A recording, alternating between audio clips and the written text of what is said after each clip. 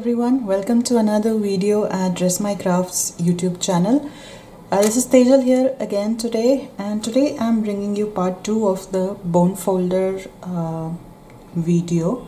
So the last time I spoke to you, I showed you these 4 bone folders and I told you a couple were missing. So I have the missing bone folders with me and I have a little extra surprise at the end, so keep watching. So let me show you which ones I have right now with me. This is the number 1 bone folder and this is the Ergo or ergonomic bone folder as we call it. So here we go. So this is it. So as I mentioned last time, each bone folder, if you buy them individually, will come in these Ziploc kind of bags, and you can attach all of them together for safekeeping, like you don't lose them. So you get these, just pop out the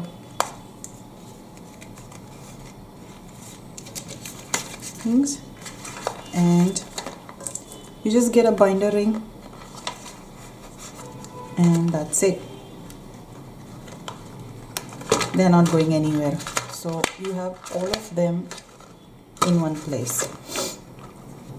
Alright, so this is how you can save them, store them, especially when you're traveling. So also let me show you the differences between the others that I wanted to show you. This is the 3, this is the 4. These we've talked about. I wanted to show you mainly the difference between 1 and 2. So here we go. As I said, the number 2 bone folder is slightly smaller than the number 1. Here you can see the difference. This is number 1. This is longer and a bit wider than the number 2. But both of them do the same function, same every purpose is same, except the grip is different. So depending what kind of a grip you like, if you like a fatter grip, you can take one. If you like a delicate grip, number 2 is there for you, of course. And as I said, if you are a card maker, you can pick any one out of these. This will work for your purpose absolutely fine.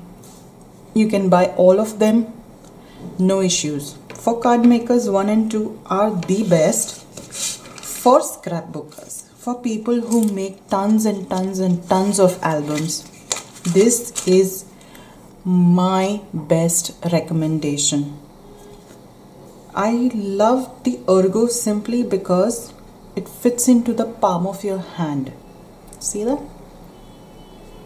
And then you get that motion. You do that with your elbow, not your finger. I shall show you why I say this is better for a scrapbooker than this one.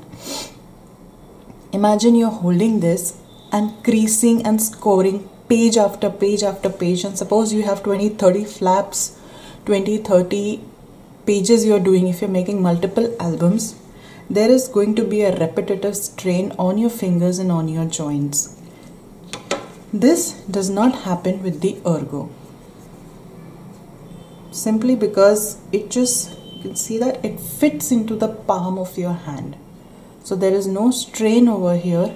You're not straining your wrist. You are creasing and scoring and removing the air bubbles, pockets, whatever you do. You have a longer edge, you have a nicer grip, and the movement is at your elbow, not at your wrist, not at your joint. So all your joints are spared. Let me show you what I mean by that. Now here comes the wonderful other tool that I'm about to talk. Oopsie, needs to zoom out. Okay, I think you can see that. So this is another fabulous thing that Shalini sent to me. It's just too cute. It's very compact. So it's this tiny. So you can just put it in your purse and go for your crops. Isn't that lovely? Alright, so the thing different about this one compared to other ones, let me see if this can focus. Okay, so here you can see there are measurements at this side, there are measurements here. Now these two sides have it in inches. Now, okay, here and here. Okay, it's not focusing, but these two sides have in centimeters. So if you're a person who works in centimeters, you have these two corners for your centimeter. If you're a person who loves working in inches, you have these two corners. Then you have this tool that stays here. You cannot lose it. Stick it up there. Then it has two corners. This is fantastic for scoring purposes. This you use for your creasing purposes. Of course, you can use this for your creasing purpose, scoring as well. I'm sorry, but this pointed end is fantastic for your scoring purposes, and it's nice enough to fit in the palm of your hand. So now let's talk about why I like this over the other tools for your scrapbook making. For your card making, this one is perfect. So I have this piece of paper. I'm making an album, so I thought I might as well score them while on video. So here we go. I am scoring them at 1/2 inch. Okay, so there we go. 1/2 inch, 1/2 inch, 1/2 inch. The light is too much. So I'll just quickly score all of them at 1/2 inch. Now you can use this also for your scoring. Let me show you how.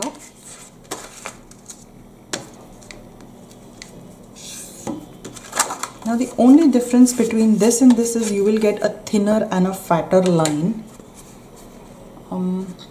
Here you can see you got a little thicker score line. Here you have a fine score line. Okay, so depending on what kind of score lines you want, you can use either of it. As I said, you can use this end also. Here also you get a nice thin line. And my last piece. Okay, oopsie, there we go. So now say I have these 6 pieces to score and fold. Now every time I use this, I'm putting strain on my index finger. So when I'm making albums, I completely put aside the smaller ones. This, that's it.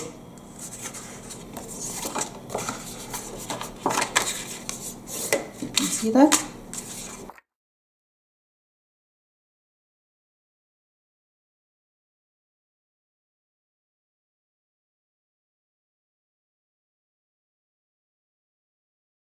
Absolutely no strain whatsoever when you're using this. So if you are a scrapbook maker who makes tons of, I would say blindly go for this. Take this for when you have just your sorry about the shaking. Take this when you have just your cards or small projects, or if you do just smaller scrapbooks. But as I mentioned, that these are so cost effective, these are so economical, these are so budget friendly that you can get all 6 for the price of the one if you buy from the other companies. So here are all the 6 that you have. 6 of them. So let me just show you what they are. This is the number 1, number 2, this is the 3, this is the 4, the absolute flat one, the lifter, this is your pencil bone folder, and this is your ergonomic bone folder. Okay, so I'm sure your next order will be of bone folders.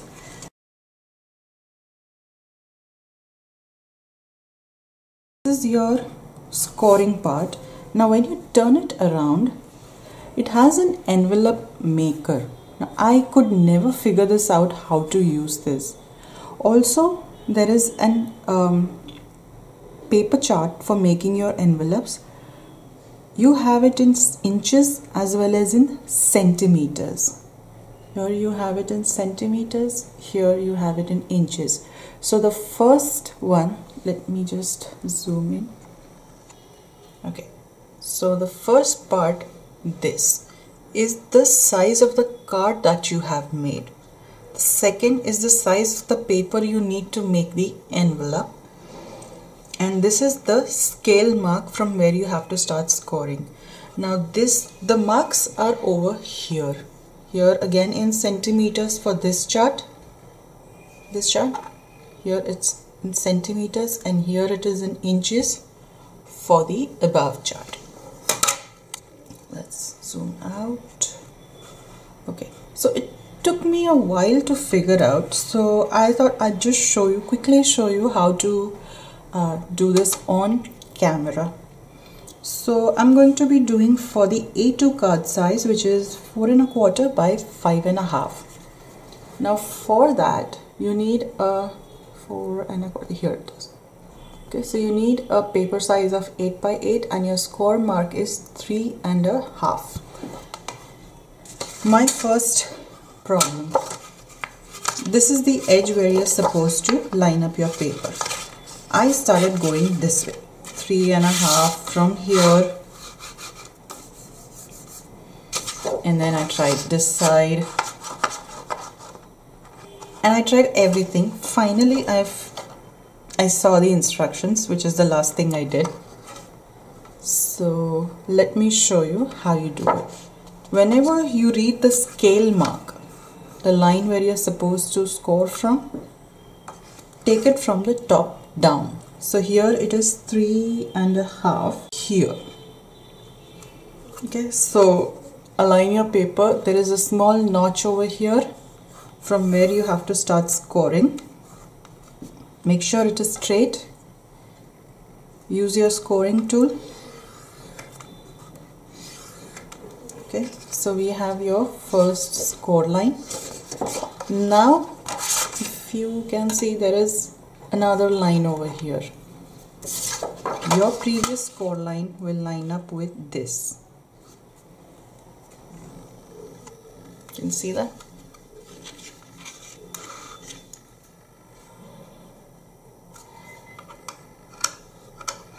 These two, once you've lined this up, then you forget the measurements.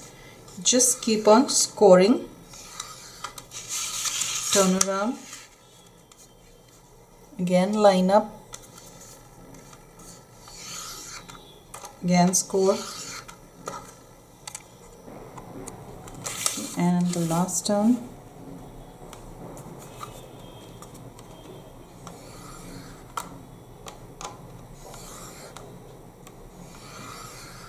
Okay. Now what you are left with is this triangles at every corner. So what do?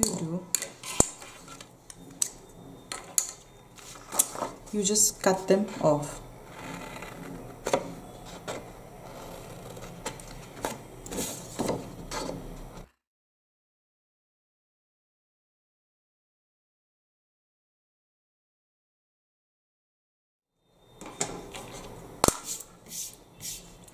Okay, so we have the beginnings of an envelope. So all you need to do is just score them. My favorite tool again, score.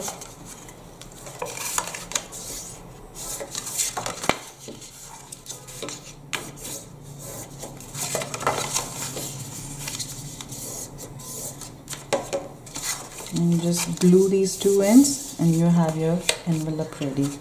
And since I used a very thick paper, I will have to use score tape for it. So there you have perfect envelope for your A2 cards. Okay, so that was probably the shortest video I've ever made. but as I said, all of the things that I showed in my previous video can be done with the Ergo. You can burnish your tapes, it's fantastic for that. You can burnish out your glue when you apply it to chipboard or under your pattern paper, and also you can of course for your scoring needs. Yes, but for the ribbon part you need these flat ones because it needs a nice edge if you're twirling your ribbons. But other than that, this is my go-to for everything scrapbooking. These are my go-to for everything card making. So I hope a short video, but it has cleared your doubts about this Ergo, since I had got a lot of questions about it, and that's why I decided to make a second one. So hopefully this has helped you, and I shall see you soon with another video. Happy crafting. Bye.